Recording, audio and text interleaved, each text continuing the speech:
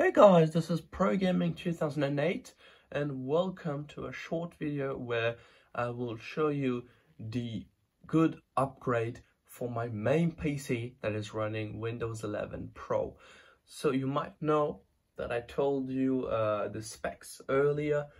It currently has a GTX 760 video card, which is pretty weak, and sadly in most modern games they either wouldn't launch or we run into a GPU bottleneck. So I really wanted to upgrade to a decent video card, and I found a really good budget video card. We will have a look at the model, and I got this from AliExpress for 140 euros, which is like maybe $150 or less.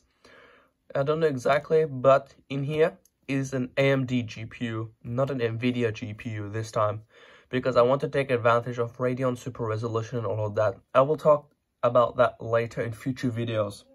But anyways, here's the box. Let's look at the back.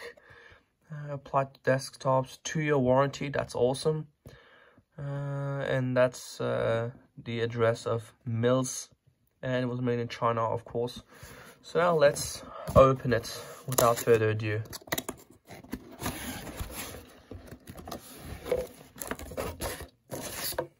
Oh, I found this thing here. Quality assurance card.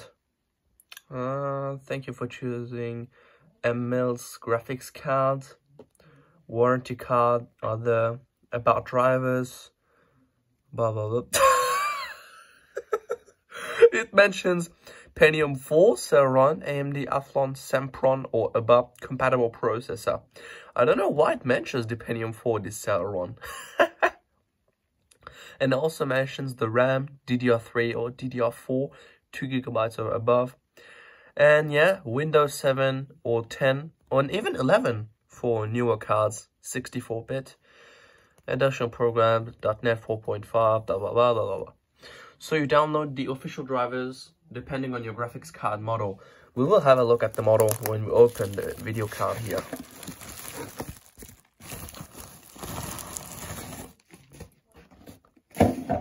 And as expected, it is brand new. There's no scratches or anything. So let's look at the ports at the back. We have 3 display ports and HDMI. This is important because my monitor only has HDMI other than VGA. So, and the back is has a plastic cover, which is good to protect the video card PCB. And yes, it is a AMD card. It's a Radeon RX 5500 XT with 8 GB of GDDR6 VRAM. So I'm moving from 2 to 8 GB of VRAM, and I'm moving from GDDR5 to GDDR6. And it uses PCIe 4.0. And it has a single 8-pin power connector, just like the GTX 760. And it consumes less power than the GTX 760. This card has a 130 watt TDP, whereas the GTX 760 has a 170 watt TDP. So I can also do ray tracing with this video card, because the GTX struggles with that. Struggles with, for example, Minecraft ray tracing. And I'm hoping that this card will be able to do ray tracing more than the GTX 760. And I can handle modern games with this, like Assassin's Creed will launch on this video card, but it doesn't launch on the GTX 760. So there we go, guys. That's the unboxing of my new graphics card for my new main PC running Windows 11.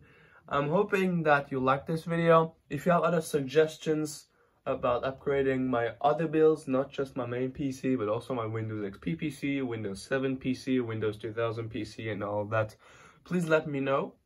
I want to know your feedback about anything on the channel. That would be awesome. Thank you so much for watching. Take care. Stay safe. Peace. Bye.